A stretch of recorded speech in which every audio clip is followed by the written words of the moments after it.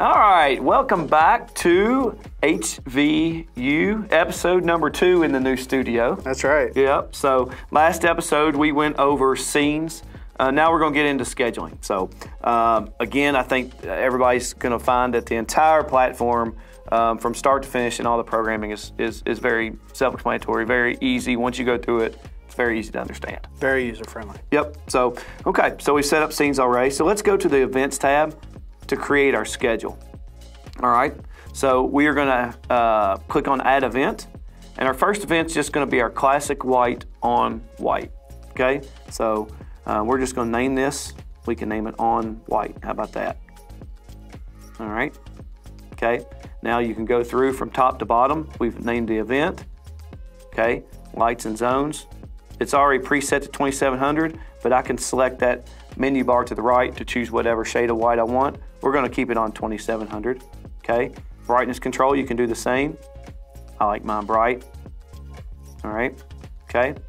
Time of year. All right. You hit that. Now you have a couple different options here. If you want your lights to come on at a specific time, you can set that, or you can set sunset, right? So we're grabbing your GPS location for the transformer, and we're adjusting accordingly for the sunset and sunrise times. And time changes. And time changes as well. Yep. Okay. So in this case, I like my lights to come on 30 minutes prior to it actually getting completely dark. So I'm going to change that. So something new in this app, you can actually get down to the minute. So you can schedule by the minute instead of the 15-minute increments that we had before. Yep. So now you can set, if you want to say minus 28 minutes or whatever, you can do that as well. Yep. So we hit back. Okay. Now we want these lights, because this is going to be kind of similar to our previous app, to where it's going to be your kind of your standard event, your everyday event. We're going to keep this as all year, okay? But just to show you, we have an option here for all year, specific date, or holidays, which we'll get into here in just a second, okay? All right, so we want our lights to come on white for the entire year, and the same with every day of the week as well, okay? Now at the very bottom of the screen, we have an opportunity here to select our zones. So we're going to choose all zones. We want the entire system to come on white, 30 minutes prior to sunset, okay? We've got all that set up, very easy. Hit save. Our first event has popped up on the screen. Yep, now you'll notice it's got the green check mark on it. And that is also new with this app. So the green check mark, there's a green check mark and a red no sign. The green check mark means that event will run today. Okay. The no sign means that it will not run today. So I had a customer that was using this app that was confused a little bit on what that was for and thought it was airing out or something. Sure. The no just means it's not going to run today. So it's actually very handy. Make sure you have your schedules set up correctly. Yep. And what's going to run today, you can very quickly see what will run today and what won't run today. Yep, no, that's exactly right. Want to point out something else too. So if you notice right above the event, it's giving you, okay, we have our sunset minus 30 setting. It's also telling you exactly what time sunset's going to be today. That's kind of cool. So that's sunset minus 30. Yep. For today. 8:31 p.m. So sunset would actually be 9:01. That's the 8:31 is going to be the time of the event. Man, you added that pretty quickly. Quick. Yep. All right. Good deal. Okay. Let's set up an on or off event. We have our on. Let's go off. So we click on add event. We're going to select off zones. So we're just going to name this event off. Okay. And we're going to go through kind of the same steps here. In this case, you may want your lights to go off at midnight. I usually keep mine on all the way till sunrise. I usually leave it sunrise even. Again, you have those options to select that. All year, all week. We're going to do all zones, just like that. Very easy. Hit save. There you go. Now, something that we get a lot of questions about, and when people are setting up schedules, is they'll set up a schedule for their white events, for their Christmas events, for their 4th of July events, and then sometimes they'll set up off events for all of those. You don't have to do that. The off event will happen every day, all year, because we set it to do that, no matter what the lights are doing. So even if there's no on event that day, if you manually turn the lights on, that off event will still fire and turn the lights off at whatever time they're supposed to turn off. There you go. We mentioned last episode that we were going to be able to schedule scenes. So prior to us being able to schedule scenes on the new app, if you wanted to set up a 4th of July event, you were having to schedule your red lights on, your white lights on, your blue lights on in 3 separate events. Correct. This is so much easier. Way easier. Yep. So we're going to do it the same way we did the previous 2. We're going to add an event. Here we're going to select scenes. Okay. So we're going to call this our 4th of July. So same way, but in this opportunity, it's giving you a chance to select the scene. Okay. So we're going to choose 4th. All right.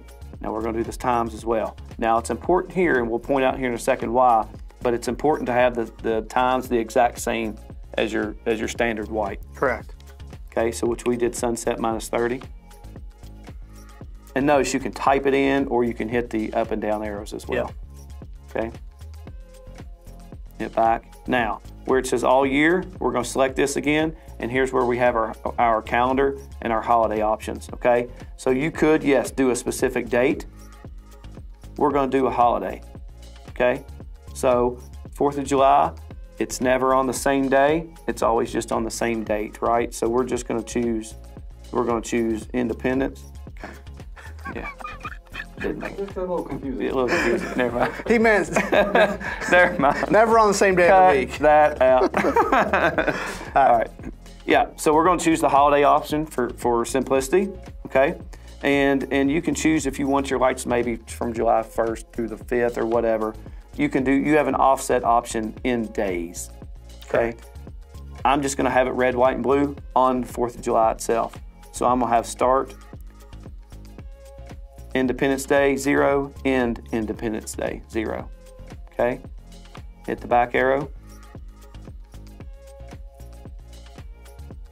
It's that easy. Save. There it is. So now you'll notice that when we created the event, it put it as a shared priority with the white. And what that means is during the times that the 4th of July event is supposed to run, both of those events are going to conflict with each other. They're both going to try to run, and it's really a game of chicken on which one actually runs. So what we want to actually do is split that priority up and make the 4th of July a higher priority than the on white. We'll get into more detail of this in the next video, but for this, Rob will just split that out by hitting the menu button and then say split priority. And now the 4th of July is a higher priority than the white, and on the 4th of July, the 4th of July event will run and the white event will not. So you think about it from top to bottom as your order of importance. Yep, and that's why Rob said make sure you put the same time, because if you put the same time, you've got this priority structure that you can use, and it makes it very easy to make the app run the right event at the right time, and honestly, much more user-friendly than the old app was. Definitely. In this scenario. Yep, no doubt about it. So let's go ahead and add another scene here, just to kind of get into more detail. So we're going to add another event, add another scene, and we're going to call this one Christmas as well, okay? All right, we're going to select the Christmas scene. Do our time.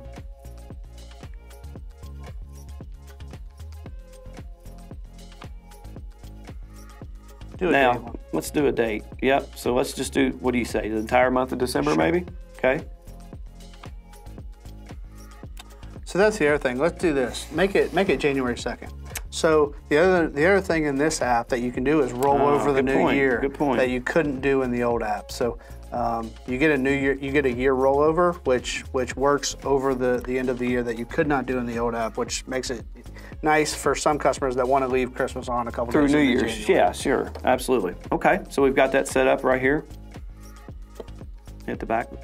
Now we'll get into more detail in another video too, but just to show you real quick, where the all week option is, you can select that, and maybe you only want this Christmas scene to come on during the weekends. Yeah. You have that option to uncheck the other days and just leave Saturday and Sunday. There you go. Okay, but we're going to do select all. All right, we hit save. Now, there we go. Now we've added this to the list as well. So, should we split this one out? Let's do it. Let's do it. All right. Let me show you something that's coming. Uh-oh. Make me a user of this. All right. So Rob made me a user.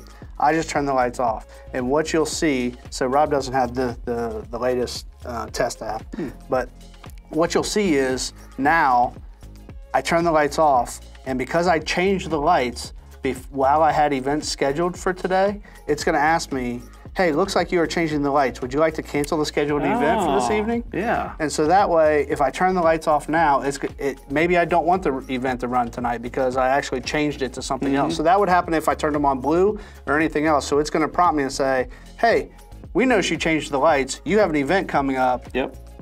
Do you want to just cancel that event? Sure. And if you hit yes, then that event won't run tonight. There you go. So maybe now it will run tomorrow unless you change the lights manually again. So very handy feature. Yep. Maybe that application is you're having a party. You don't want your standard event to operate. So you're getting set up before everybody comes over, and then you don't want the lights after you've done all that work to automatically go back to the event. Correct. So. Now I just turned all the lights on. You'll notice it'll only ask me that one time. Yep. So it's not going to ask you after you press every button. Yep. Just one time for every day. It's going to ask you, hey, if you change the lights, are you sure you're going to want to run your events later? There you go. Yep. It's a handy feature. It is. Very nice. So yeah, we have our prioritized events with our basic on and off and our scene. So very easy. We keep making it easier. That's right. Thanks for watching. Hey, let's go back to the other studio. Yeah.